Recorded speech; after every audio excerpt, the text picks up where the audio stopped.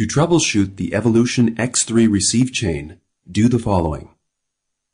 Check to see that the LNB and feed horn match the service ordered. In case of interference, it is recommended to use a narrow frequency range LNB.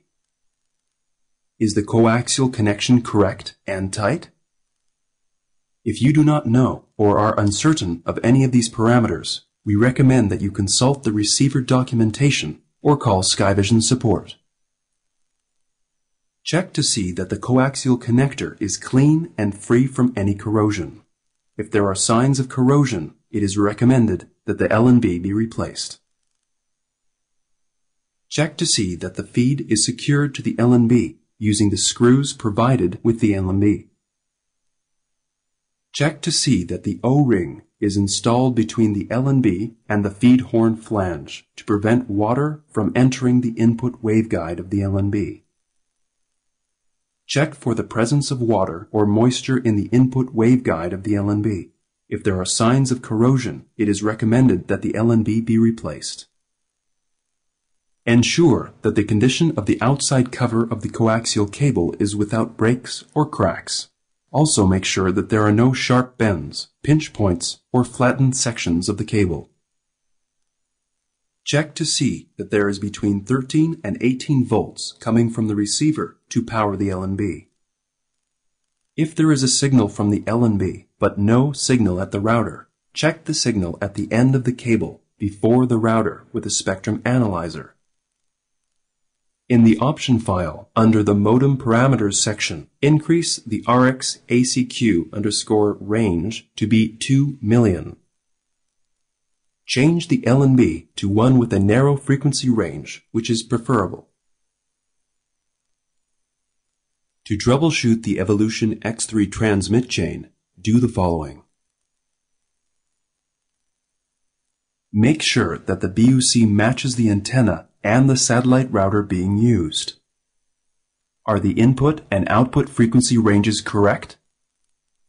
Is the 10 MHz reference signal present? Is the DC power level around 24 volts at the router output and at the cable end on the roof? If you do not know or are uncertain of any of these parameters, we recommend that you call Skyvision support. Ensure that the coaxial connection is tight and that the connector is sealed against water. Connectors that incorporate a separate center pin that is soldered in place are recommended for the best operation of the BUC. Ensure that the directions of the feed waveguide and OMT are oriented correctly. Failure to do so will result in improper operation of the BUC. Ensure that the BUC is secured to the feed using the screws provided with the BUC. Ensure that the O-ring is installed between the BUC and the feed flange to prevent water from entering the input waveguide of the BUC. Ensure that all external BUC assemblies are properly grounded in accordance with grounding instructions supplied by your antenna and receiver manufacturer's manual. Grounding provides protection to BUCs against lightning and ESD damage.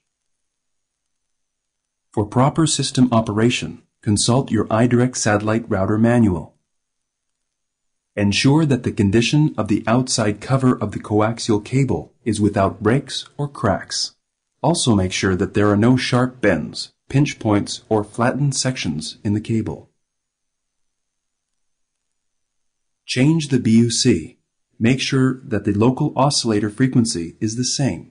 If not, change the option file under Frequency Translation to the new LO frequency. Please be cautioned. There are no user-serviceable parts inside the BUC.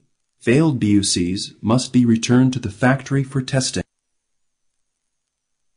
In the event of service quality degradation or service interruption, please carry out the following troubleshooting checklist before contacting the Skyvision Support Center so that we may better assist you. Was there a change or failure of equipment? Please be detailed in your account. Was the site or antenna moved? Was there a power outage? Are the TX, RX, and LAN cables connected to the satellite router?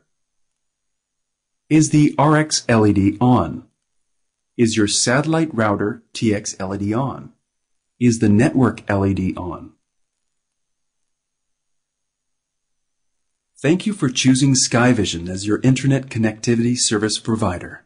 We are making the utmost effort to provide you with the most professional and prompt service. For further information or assistance, please do not hesitate to contact us. Call us at the 24/7 Skyvision Support Center. Telephone 4420-8387-1770 or email us at support@sky-vision.net or text us via MSN Messenger at support@sky-vision.net. Please have the information you have gathered while analyzing and troubleshooting the problem on hand.